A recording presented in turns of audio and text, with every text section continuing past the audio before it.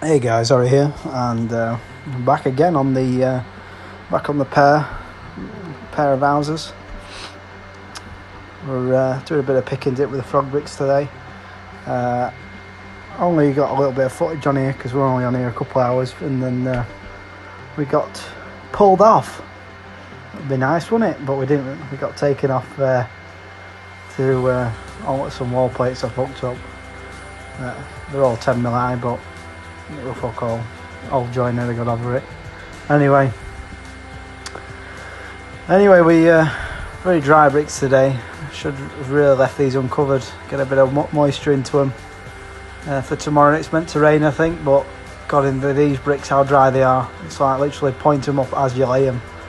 So we're doing about 2 course and pointing, maybe 3. We didn't get any more than 3 course on this because we had to go and we've been up on the other plot this morning doing some fire socking and insulating, and then we had to go back after a snap and go and alter the wall plates. So a bit of a fucking broken up day, but not to worry.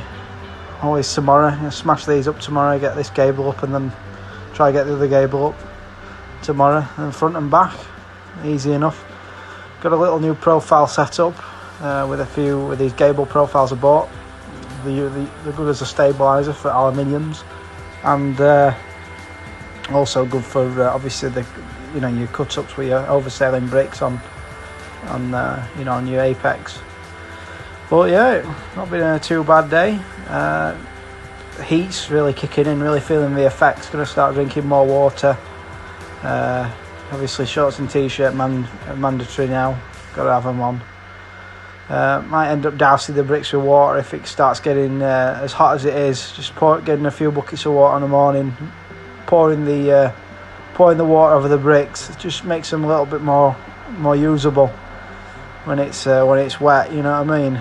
Mortar's already really like piss, so the mortar does last. Actually, to be fair, I got it pretty wet this morning. A nice big swimming pool at the bottom of the tub. That I got mortar out, and it lasted a good 3 or 4 hours after I got it. You know what I mean, in the tub, because we didn't end up using it. And I was gonna blast all these bricks in and brim the tub, blast all these bricks in, and get about 500 in, and then get off and that. But it didn't go as planned really. But we'll try again tomorrow. That's all you can do. Not gonna get down on yourself if you don't get done what you want to achieve in a day. Things happen to, put spanner in it works. Not always going to fucking lay 1,000 bricks in a day. I've never done it yet. Most of them laid in a day is about 800. But, there's things I do that I'm speeding up every month. Every year that goes by, I'm speeding up with using less effort. So, if only it'll be different types of work. You're going to lay more bricks on than others. It's just the way it is, you know what I mean? And it all can affect you if your carry is a bit slower. Like my old man's a bit slower; he can't quite keep up with me. But I help him out through the day, getting gobbo, doing a bit of jointing because he can't keep up with that. And it slows you down a little bit, but it's not all about making the most amount of money every day. It's not all about that. It's about enjoying it. You know what I mean? If you're working with a complete tosser, you're not going to enjoy it. Even if he's the fastest fucking labourer or bricklayer in the world and you're making a load of money, if you're not enjoying it, it's not worth being there. You know what I mean? So anyway, but yeah, this lovely weather's getting to where having to get the mortar a lot wetter, and isn't ideal for picking it. But I'm that fucking lazy now. I cannot be asked to any other method.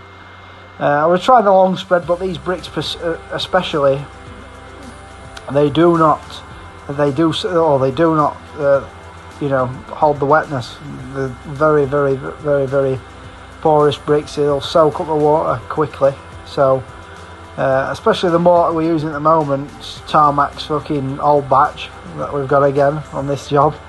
Tarmac silos with a fucking green cementy gobbo. It's like khaki green, as you can see. Not very nice to lay with. Very sticky and very, a bit shitty to work with. Not the worst though, not worst. But tried a few different methods with the frog bricks. Obviously the regulation you're going to lay frog up. But with the pick and dip method, you are piling your gob up on the wall, so theoretically there's not going to be any voids because you're putting your V's in, so they should fill the frog as you go, using the frog down. But I got to a point where I was using frog down and it wasn't really filling the bed joint as nice as I like. I didn't have as much control as I'd have liked, so then I went back to frog up and it was working a lot better. So I'd say any tips when it comes to laying frog up, especially with a dry, Sahara Desert brick as I call them, where they soak up all the water and make the gobbo dead hard, to get a bit of a slightly wetter mix. Even if that means even if you get a tub out and it's a bit stiffer, just put a bit of water in it, keep wetting your boards up, and even just pouring some buckets of water over your bricks to just saturate them a little bit, but you should just eat up the moisture a bit more and make them more workable throughout the day. So I'm going to try that tomorrow, especially if we get going and it's getting hot. Especially if it's going to be a really hot day, I will pour some water over the bricks, just even over the first top few to see how it goes. And but you want to make sure it's clean water, or else you'll obviously fucking smudge all your bricks up. So make sure it's clean water that you're pouring over them, and they come up nicely. But yeah, if you could see at the beginning of the video, I put up a picture of my profile set up with the cable profiles. I think I mentioned these before. Very helpful indeed. It takes a slightly bit longer to set up, but overall, the right first time. I'd actually say they mimic the time to set up as using what do you call it, a pointing trowel behind the profile. It's not always, you think you're doing it quicker because you're wedging a pointing trowel, but you're leveling it multiple times. You're not getting an accurate, not getting a stable profile, and that's the main thing with these profile stabilizers for aluminiums. You're getting a more stable profile. I'm going to convert soon to using a big long draper level, 2 foot, 6 foot draper level as a profile instead of using aluminium box sections. I'm just going to put some gauge tape up one side of them, and away we go. I can't emphasise on gauge tape how much time it speeds you up over a day. Just not having to rely on using your tape measure every time you're moving the line up.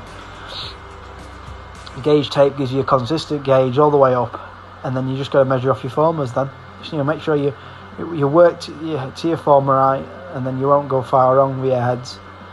And yeah, but yeah, I'd say all in all, I know what one thing you got to do using the pick and dip when you're scraping your backs off for the cavity side, depending on what site you're on and how big the cavities are, you want to just be filling in your joints with the back, just scraping them up the back, because obviously at the back of the joint on pick and dip don't always get filled.